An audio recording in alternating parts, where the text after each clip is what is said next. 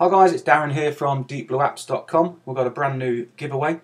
It's completely free to all Resource Centre members, so go over to Deep Blue Apps now, download the Resource Centre and you will get access to this.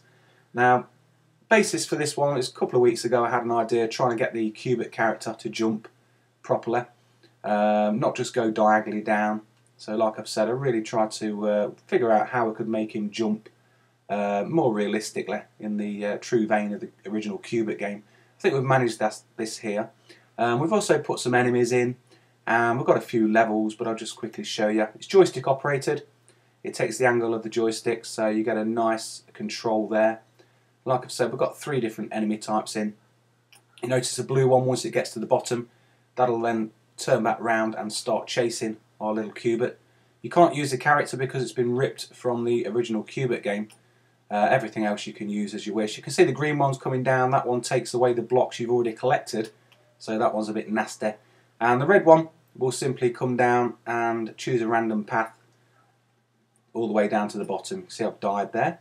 Now, like I've said, I've put some different levels in. If you go into the brick actor here, the block actor, sorry, change the max hit count to 2, level to 2, go back in the game.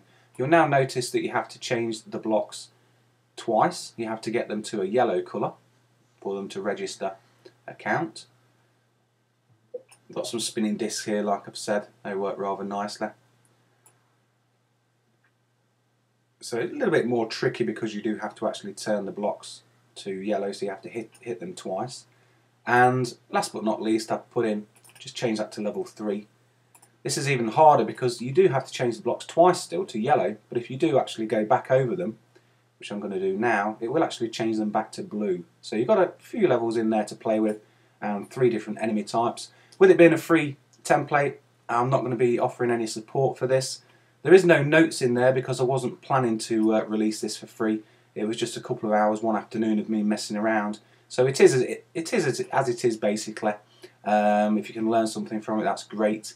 Use it as you wish. There's enough information here to make your own block jumping type Q-Bert game. But yeah, have fun with it guys, and like I've said, it's available over at DBA, absolutely free if you download our Resource Centre. So take care guys, speak to you soon.